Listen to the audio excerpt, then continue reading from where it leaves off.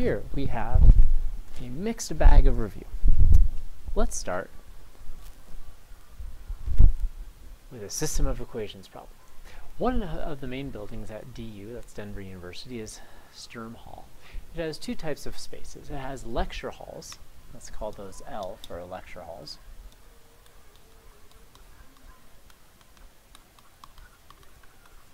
And C for classrooms. And more to the point, this is the number of students. This is the number of lecture halls, number of classrooms. All right, and then it goes on to say that a lecture hall can hold 300 people, and a classroom will hold 35 students. The total capacity of the building is 3,600 people, and there are 65 total rooms. How many lecture halls are there? Okay, so we know that the total number of lecture halls plus the total number of classrooms has to equal the total number of rooms, because that's all we got. And so that's 65. We also know that there are 300 people in a lecture hall plus 35 in a classroom for a total of 3,600 people. So that's not what I wanted. So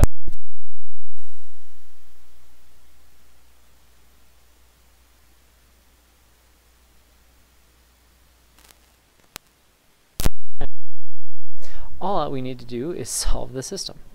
So before I continue the video, I'm going to make sure that it is registering my sound, and it is. Hello? Okay, cool. So I'm going to multiply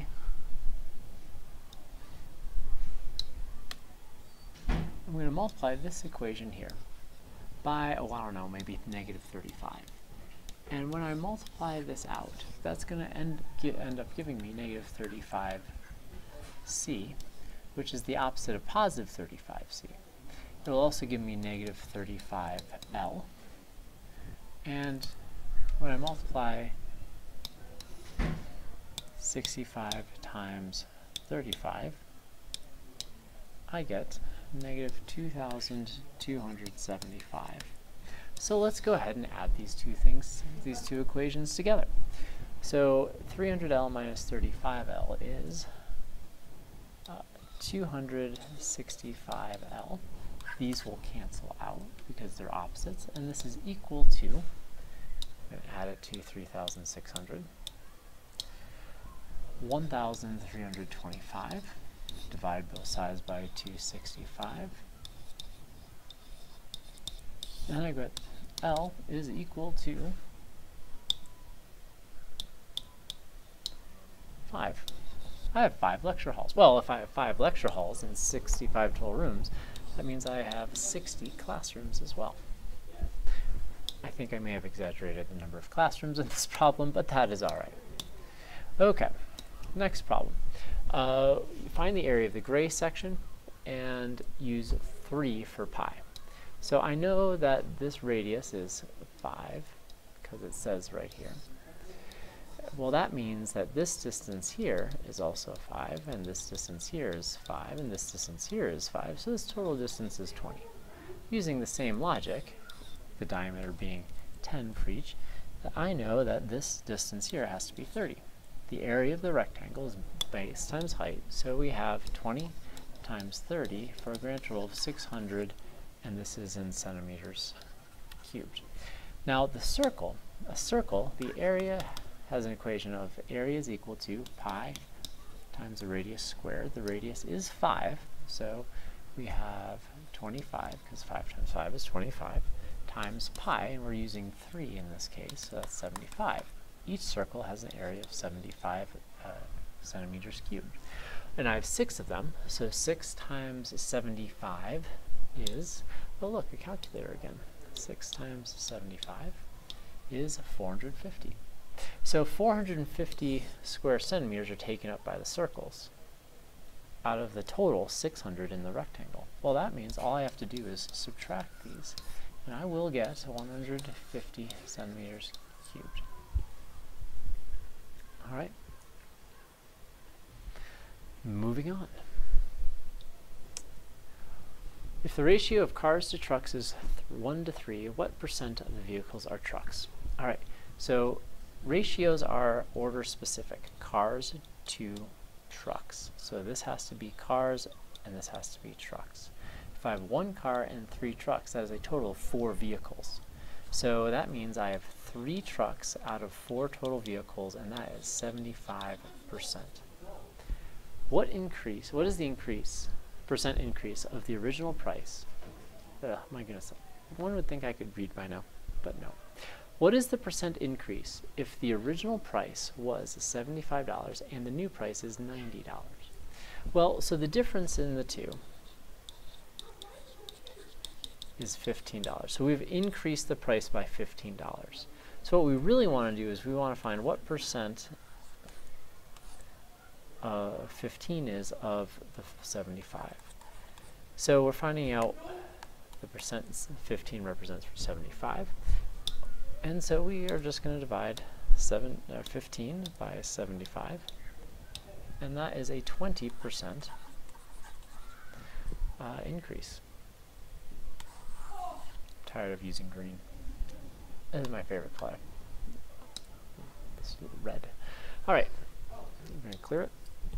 All right, what is the percent decrease if the original height was 36 millimeters and the new height is, okay, well, so same basic idea, right? So we have 36, that's our start, we're ending up at 33, so that is a difference of 3. So what percent is 3 of 36? Let's give it, so as a fraction, we're going to get 1 because 3 goes in 1/12. And 1/12 is going to be, and what's percent decrease? So that is an 8.3% decrease. Finally, you found a cute person next to you, and you know what? You're like, I'm going to offer to pay their bill. Maybe they'll talk to me. The bill comes to $31.5, and the sales tax is 8%, and you're going to leave a 20% tip. So the tip is always based on this number here. So we need 20% of this. Now the easiest way to do this is to turn it into 10% and double it. To turn it into 10%, all you would do is move the decimal place over 1. So you have 3.15 is 10% times 2 times 2 is 6.30. So right away I know we're going to have 31.5 plus 6.3, and so we're at 3780. Now tax is also going to go back to this original number here. So let's go with it. So tax is 8% of this. Now I'm not going to be here and do it in my head. I'm going to go ahead and use what I have available to me, times 0.08, and so that is $2.52. So I add that together and I will get a grand total of 2. 8 plus 5 is 13, so that's 3, carry the 1. 1 plus 7 plus 2 is 10, carry the 1. So my grand total will be $40.32. Now some bright spark said, well, wait a second. If we are going to do 20% and 8% off the same number, wouldn't it just be easier? Wouldn't it just be easier to figure out what 28% is? And so then we would go 31.5 times 1.28. Oh, look at that. One step, we can get the whole thing done. All right, excellent.